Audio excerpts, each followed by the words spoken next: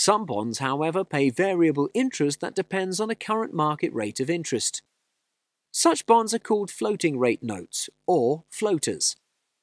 Floating rate notes tend to be structured such that there is a specific market rate of interest, also known as the reference rate.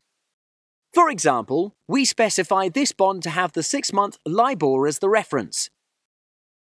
An interest margin is usually added to compensate the lender for the credit risk that the lender undertakes. Added margin is typically expressed in basis points, which are hundredths of 1%. A 150 basis point margin is equivalent to 1.5%.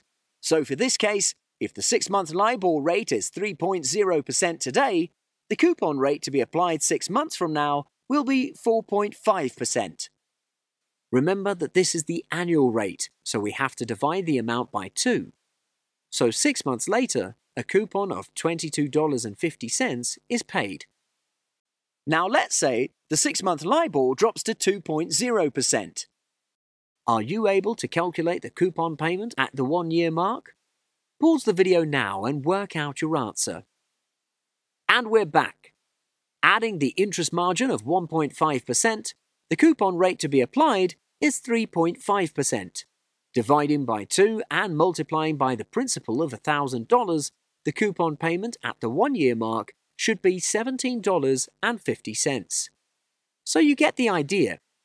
The coupon payment is based on the LIBOR rate at the beginning of each period. On the maturity date, a balloon payment of the final coupon plus the principal amount of $1,000 is paid. A floating rate note may have a cap, which benefits the issuer by placing a limit on how high the coupon rate can rise.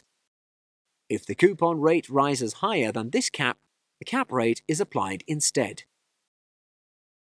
Often, floating rate notes with caps also have a floor, which benefits the bondholder by placing a minimum on the coupon rate.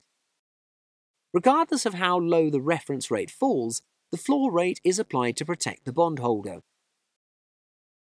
In essence, floating rate notes have coupon payments that correlate with the reference rate. However, that does not always have to be the case. An inverse floater has negative correlation with the reference rate. The coupon rate increases when the reference rate decreases, and decreases when the reference rate increases. You're watching an excerpt from our comprehensive animation library. For more videos like these, head on down to prepnuggets.com. At Prep Nuggets, let us do the hard work for you.